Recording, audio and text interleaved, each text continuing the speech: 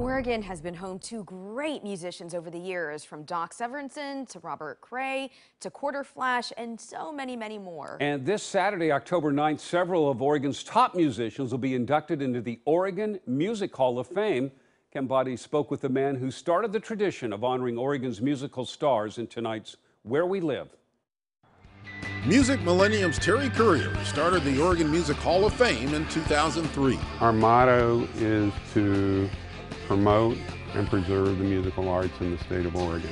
I've called people on the phone to tell them that they're going to get inducted, and you can just feel the emotion through the telephone.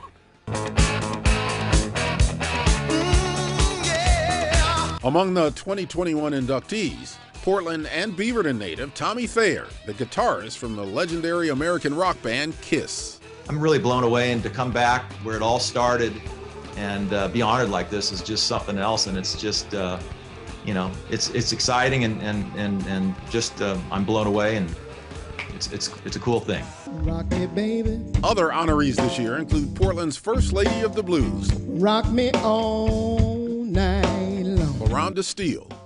Talk is cheap when you never had folks. Versatile and one of Portland's first successful hip-hop groups, Lifesavers.